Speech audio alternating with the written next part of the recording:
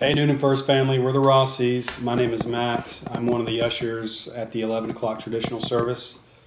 This is my wife, Christy. She's a Sunday school teacher, youth counselor, and a choir mom. And this is our lovely daughter, Jillian, who sings in the Wesley Choir.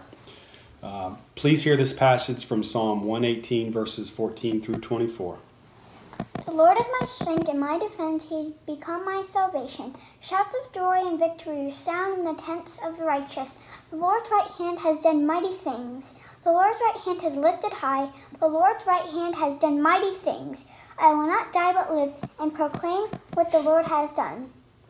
The Lord has chastened me severely, but he has not given me over to death.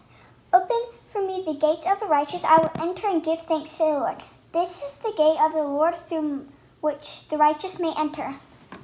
I will give you thanks, for you answered me.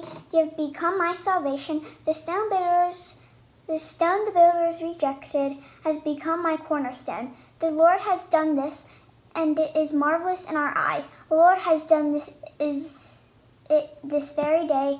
Let us rejoice today and become glad. I think the scripture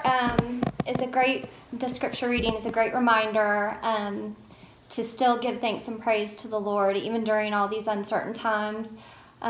We do get our strength from Him, and we need Him more than ever now. I hope that you guys are spending a lot of time with Him as we're at home doing nothing over the past 3 weeks or month or so. We're sure missing you. We love you guys, and we hope to be with all of you very, very soon. See you later. Happy Easter. Stay safe. Happy Bye. Easter. Bye.